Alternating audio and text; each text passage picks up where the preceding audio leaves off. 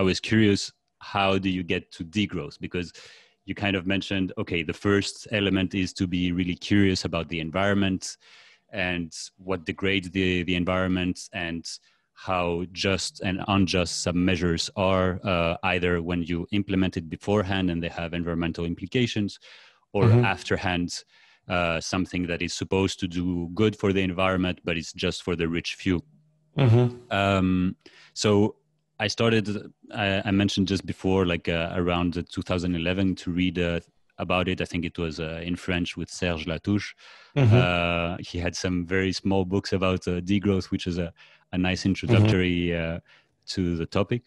How did you, is it like a logical arrival to talk about degrowth when you have your academic background? Do you feel that anyone who should have more or less done the same path as you would have arrived to degrowth and write this book as you did?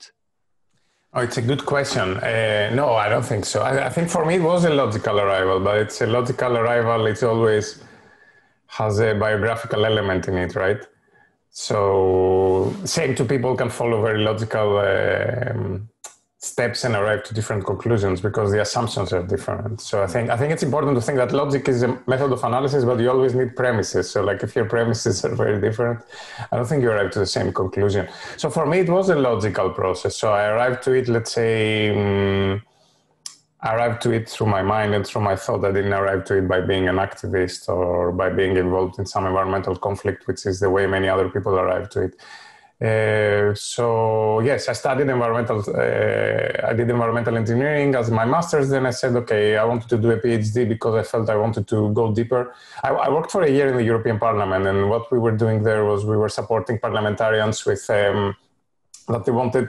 It was called the Science and Technology Option Assessment Unit. So the idea was like parliamentarian who wants an assessment on a particular policy they are preparing, they would ask us to prepare a small study. So we would normally commission it to a consultancy, but in my case, I did the study myself. So it was at the time we were discussing the Water Framework Directive, what later became the Water Framework Directive in the European Union, our main water legislation at the European level.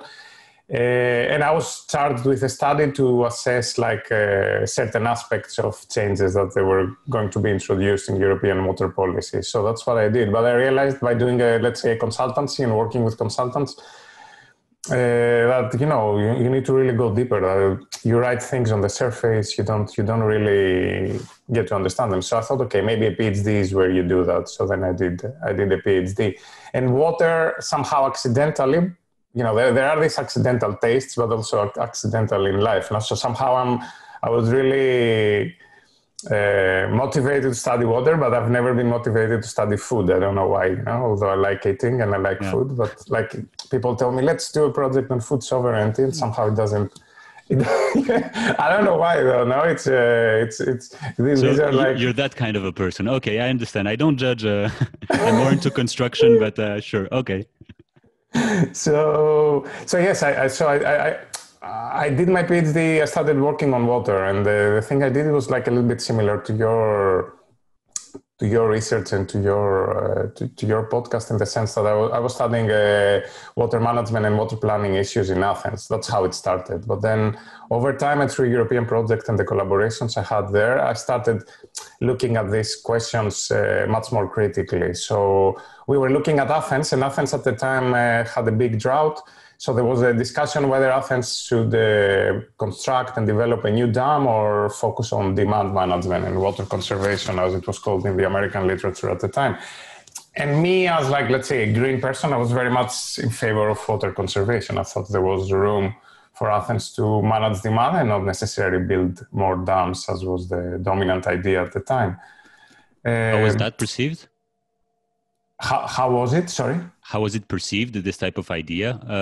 Because I guess there were two camps. Generally, it was discussed a lot in England. It was discussed all over the place, like demand management, and even in Greece, like people understand it. But then I started getting more and more into the logic of how let's say, how the whole dynamic of the water system was working. And on the one hand, you had, engineers very much trained and always thinking, there is a lack of something. People want more, so we have to provide it. We're not going to question why they want more.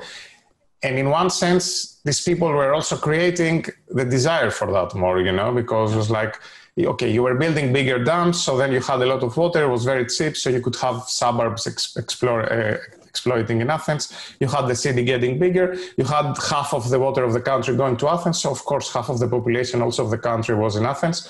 So then I started understanding this link between, let's say, supplying water with big dams, creating water demand, growth of a city and growth of the resources going to that city, And there I understood that demand, what was called water demand at the time, but we can think about energy demand, you can think about other stuff, is not something that it's exogenous only, because planners, engineers tended at the time to take it into exogenous.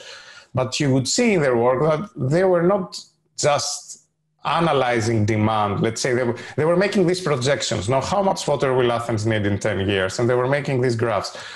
But then you would see that these were ideological graphs because they were assuming it's the status quo that would continue and everybody just wants to consume just a bit more, right? Yes, everyone wants more water and the city must grow. Like, who are we to say that the city of Athens should not grow? Who are we to say that people cannot have?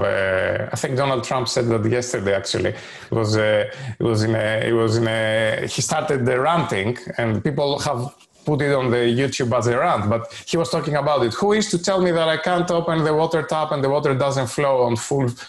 He was talking about removing some water restrictions in Iowa. That he was talking. He was very proud of saying no more water restrictions, no more water demand measures.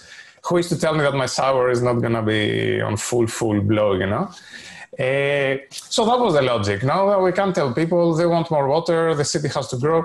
So this is where I realized that that's an ideological thing. So when I started working more and more on that, then I studied a little bit water issues in California, where these things play out on a much bigger scale, and there is a lot more written. And then you realize how, for example, the growth of Los Angeles was predicated on securing water resources from the north of the state at a massive scale, no?